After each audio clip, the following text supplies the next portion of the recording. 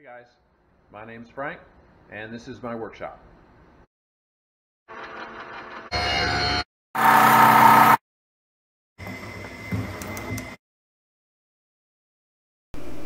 Hi folks, welcome to part one of the Cub Cadet mini motor grader build. The full video was an hour long, so it seemed excessive, so I split it into two parts. So this is part one. It's about 25 minutes long, and here we'll cover the start of the tractor build, the initial donor tractors, disassembly, reassembly, building the drive line, mounting the engine, fabricating the main frame, power steering, front wheels, getting tires on the wheels, and getting to the point of a rolling chassis.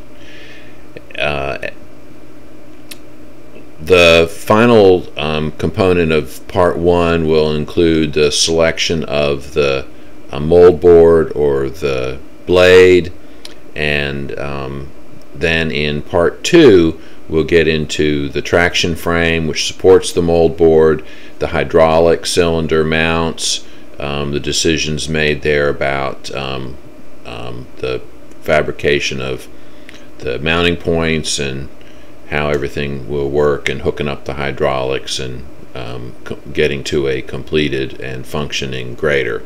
So I hope you enjoy the video, and make sure to check out part two. I got so many requests for an actual build video for the Cub Cadet mini motor grader that I felt it might be helpful if I put together what I can. Now, I didn't video the actual construction, did not have cameras at the time, but I have thousands of photographs. So in this video I'm going to use many of the still photos I took during construction, and by providing some narration I hope to be able to give you enough information about the build that you possibly could attempt such a build yourself. I don't have any special background or experience in fabrication or welding. I'm self-taught. I've been a lifelong woodworker, but have been getting more involved in metalworking since I started collecting Cub Cadets about 10 years ago. Here's a model 149 from the early 1970s. I'm bringing it home, and this is one of the two tractors which will be donors for the motor grader. And the other tractor is a 129. Now here's the 149 in the foreground and the 129 in the background.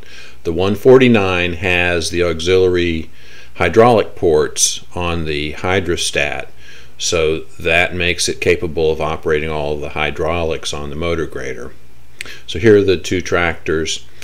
I'm beginning to remove the engines, starting disassembly of the tractors. I'm just using an engine hoist here to lift the engines. The engines weigh about 125 pounds or so. Once the engines have been removed, then I've also removed the seat and fender pan and footrests and most of the rest of the components, leaving just the frame and the dash. In this photo, this is the 129, and this is going to be the donor for the rear axle. The frame is marked behind the dash with a vertical line, and that will be where the frame is cut. I just used a grinder with a cutoff disc to cut the frame at that point. Before I actually did the cut, I did service both of the rear axles, the transmissions, changed the hydraulic fluid. Here's the looks like the 129 getting the rear end drained. So that's done on both axles in order to get them ready for the build.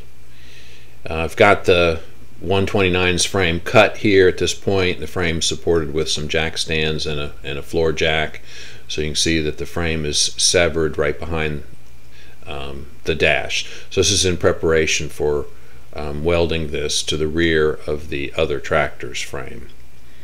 So here you can see that the two frames are being aligned, have some jack stands. The forward axle, the axle for the 149, does not have any tires or wheels on the hubs. So the next thing I did was use some angle iron and some C-clamps in order to align the two frame segments in preparation for welding them together. So you'll see the angle iron here clamped to the frame to try to keep them straight. Started welding the two frames together and welding the angle iron across the top for reinforcement. I got some questions why I didn't do a zigzag or slanted cut back when I had some other friends commenting on my methodology here. I didn't feel like the strength requirements warranted the complexity, and I also was very close to the front axle here, so I didn't want to risk the attachment to that. So here you can see the welding going on. I've also reinforced the lower part of the frame with a piece of plating that's been welded. So this should provide a plenty strong connection for the two frames. In order to link the two hydrostats together, I needed a long connecting rod. Here I've cut the existing Cub Cadet rod and welded in a long segment about 18 inches long. Just use the angle iron here to align the two pieces. A lot of work was involved in updating the hydrostat trunnions. Here the trunnion spring cage has been weld repaired, and you can see the link arm underneath there working on attaching that to that hydrostat. This is just another picture of the other hydro's trunnion arm where some weld repair has been done to that rectangular opening. That's a common wear point on older Cub Cadets, and that trunnion opening needs to be repaired in most cases. Here you can see the two hydrostats, the one on the left, the one on the right. They're the finned aluminum housings there. Getting ready to connect them together with a common drive shaft. I didn't have any kind of written plans for this build. Most of my work was through mock-ups and making adjustments as I went along. Here I'm just trying the engine hood and front grille on the back of the frame to see what it looks like. In order to build the connections between the two hydrostats, I needed some couplings, so here I'm at the lathe boring out some 1-inch round stock to make couplings for the 5/8 inch drive shaft. Alright, on the rear hydrostat is the drive pulley. Now during the build I used a single pulley, but I've since switched to double pulleys. So you'll see at the end the double pulley arrangement. In the first test kind of proof of concept I used a single pulley, and there are pin punches in the pulley holes just to align the holes for where the pins go through. You can see the coupling there on the hydrostat to the left. The hydrostats have front and rear inputs shafts, so you can connect them end to end fairly easily.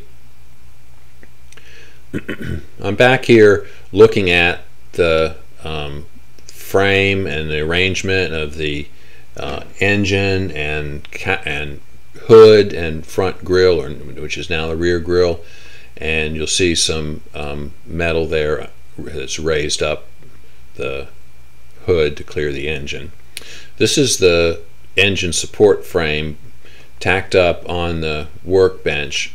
This is 2x4 rectangular tubing and 2x4 C-channel underneath, and this is to provide a better placement for the engine. The engine needs to be raised up above the normal frame rails in order to clear the hydrostat, and you can see the trunnion arm there sticking up a little bit. So the engine sits down inside the 2x4 rectangular tubing on the edges of the C channel. I'm still thinking about fenders and whether or not I want fenders, 2 sets of fenders. This is just a mock-up trying to decide. After some soul searching, I decided it did not warrant fenders. You don't see fenders on motor graders. I was going for a scale look in general, so I decided not to use any fenders for this build. As I went along, I tried to keep some paint on the metal as I was working, so you'll see that there's some yellow paint on many of the parts as they're added to the frame. Here the drive shaft between the 2 hydros is fitted, and an engine which I had rebuilt last year, the year before, and was sitting on the shelf. It's a 12 horsepower engine out of another Cub Cadet. So I didn't use either of the engines out of the 2 donor tractors. I still have those. This was a newly overhauled and rebuilt one which I used. You can see it sitting here in the frame, and I'm looking at the alignment of the engine to the pulley down below it, and trying to make sure I had it in the right position. As you can see, I've abandoned the whole fenders completely. So I fitted the starter generator, which is the black cylindrical object there, which all Cub Cadets, the older Cub Cadets, have. And working on the engine, I have a belt in place here, kind of test fitting it to see what it looks like and how it fits.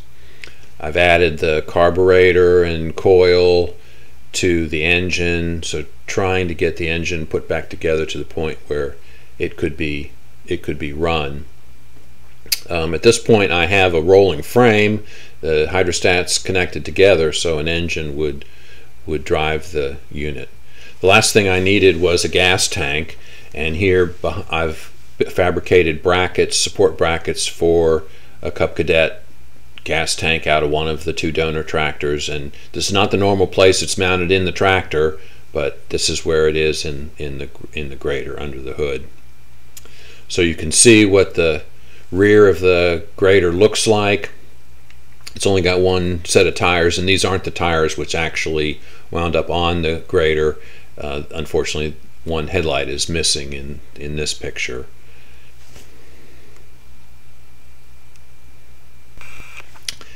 At this point, I've got the engine mounted, the rear grille and hood attached, and starting to build the frame which supports the front edge of the hood there right behind the seat. I put the fender pan back on and the tonneau cover because I'm getting ready to test drive this arrangement, basically just to prove out the dual hydrostatic drive.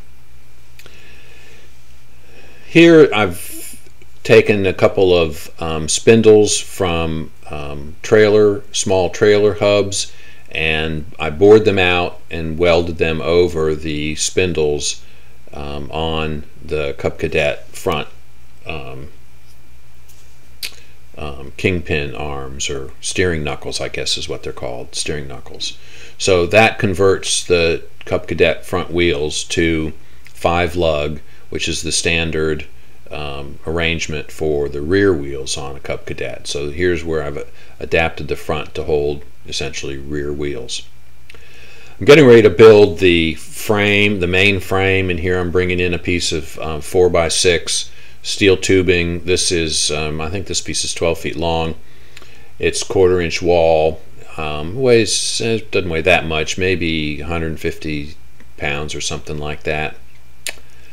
All right, here I'm placing the battery underneath the seat. I've extended the frame.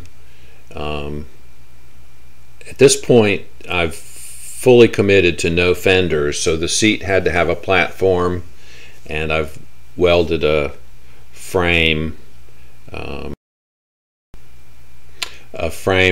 2x4 rectangular tubing and brought it to the same height as the frame underneath the engine. I'm placing the battery, making arrangements to operate the PTO clutch. You can see a lever arm there in front of the PTO, in front of the engine, and doing some wiring so that I can start the engine. Okay, here I'm got a cardboard and plywood cutout, which is my first mock-up for what the main frame would look like. As I said, a lot of my build process involved building a mock-up or a model and then looking at how it looked and making decisions from that point. So once I was satisfied with that, I began cutting the steel tubing. I used a steel cutting saw in my Hitachi miter saw, made for a lot of sparks. I do not have a cold cut saw, but this worked okay. Once I mitered the pieces of 4x6 steel tubing, I laid them out on the floor, just to verify that the miters were correct. The two left miters are 45s. And here I begin to weld it up, and it's on the bench here, welded together. Of course, I've ground down and smoothed out all the welds. All of the joints were beveled for full penetration, and here it is on the bench. It was critical that the miters fit closely and that the frame be flat. So those were the two of the things that I paid a lot of attention to, as well as the overall appearance of the frame. At this point, the front of the 149 frame is opened up. You can see I've welded a support plate to the underside of the tractor's yellow frame. You can see a piece of 1/4 inch plate there, and I'm getting ready to fit the main frame to the tractor's frame. Now the main frame is welded to this 1/4 inch plate, which is welded to the tractor's frame and runs back about a foot behind that bulkhead where the white dash tower begins. Before I do the welding, I'm aligning it, I'm leveling it here with a level, trying to make sure that the frame is in line with the actual tractor frame, and I actually pulled a string line the length of the tractor. Spent a lot of time making sure it was straight, because if it were crooked it just wouldn't look right. So it's also important that the front end of it is at the same height as the back end, so the center section of the main frame, the welded 6x4 tubing, be level, be horizontal. So here is the work to make sure that happens. Once it's welded together, it's time for a test drive. So I'm pulling it out. I've got the power steering installed, and so I'm just trying to make sure that it balances okay, that the power steering is working, and that the turning radius isn't half a mile. So it worked great. I have to say that there were no problems with it at this point. I was actually surprised at how well it worked, forward and back and turned, and you can see I'm just playing around with it. in the driveway. So I actually had my wife help me with this. She filmed the whole thing with my smartphone, and so she was pretty helpful in that respect. I didn't really have any experience making filming my projects at this point. I spent a lot of time when my kids were young filming them, but this is totally different. Okay, I'm back in the shop, and I'm working on the steering geometry here. And this probably actually happened before that test drive. Trying to get the connection points. You see I had to weld another arm onto the left knuckle in order to have clearance. There is a drag link between the two knuckles, and I'm just looking at the steering here and making sure that the cylinder extension works correctly. Alright, so here's just another shot of the tractor. You can see how the frame, the 2x4 steel tubing frame, was extended to up underneath the seat, and the seat does flip forward. It's on a normal Cub Cadet stand. Here's the power steering valve. I went back in and added some steel bracing to it. It was a little floppy, so this power steering came from a later, I would guess, maybe early 90s Cub Cadet. Now I'm beginning to get into more of the cosmetics. I've fabricated the dash front and the access panel in front of the dash there at an angle, as well as the footstep. Since I didn't have fenders, I needed something to keep your feet out of the tires. I've masked off the dash itself, and I'm painting the tower yellow. I wound up using Caterpillar yellow for the paint job on this tractor. The Cub Cadet paints are pretty expensive, so I did find large cans of Caterpillar yellow at the Ace Hardware store, and you can see that I'm painting the frame and the main frame and the front axle assembly and the other panels that support the controls and provide access to the hydraulics. The tunnel cover is in place here and painted, and drop cloths kept most of the paint off the floor, but I don't have a paint booth or paint area, so I did what I could here. Alright, so now I'm mounting the ball hitch that will hold the front of the traction frame and bolting it to the front assembly.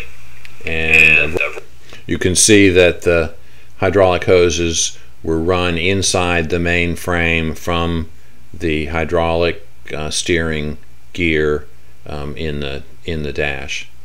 Here I'm mocking up the mold board. This is a Cub Cadet 42-inch blade from a same series as the donor tractors.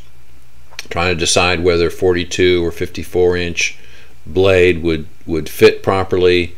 I felt like this blade just did not match the scale of the motor grader. It was just not wide enough.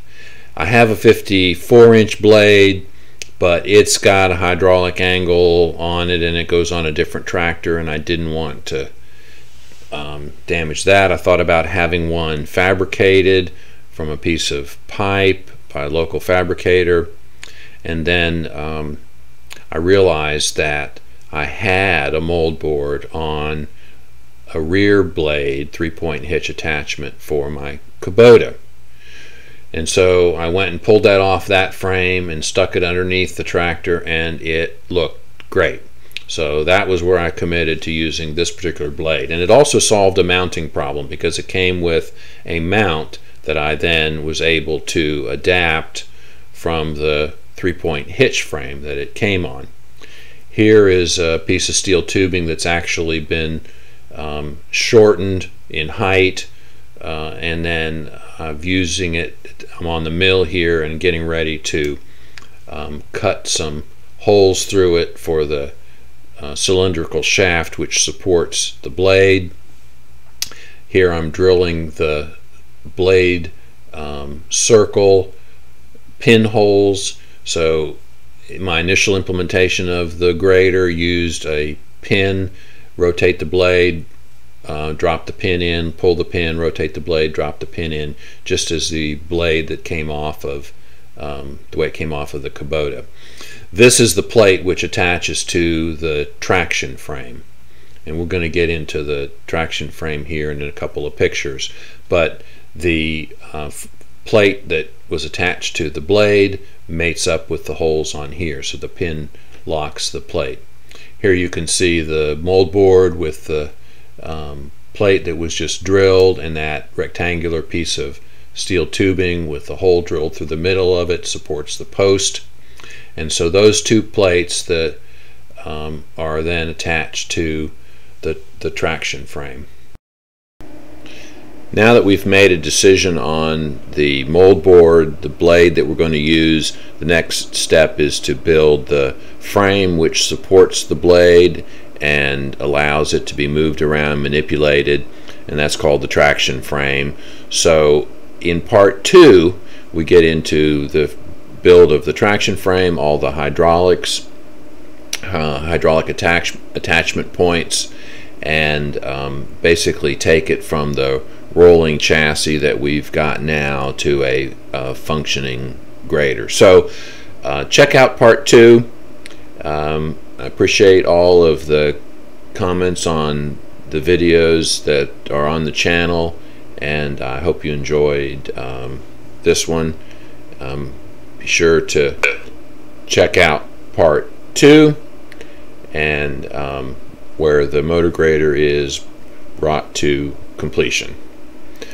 Thanks for watching.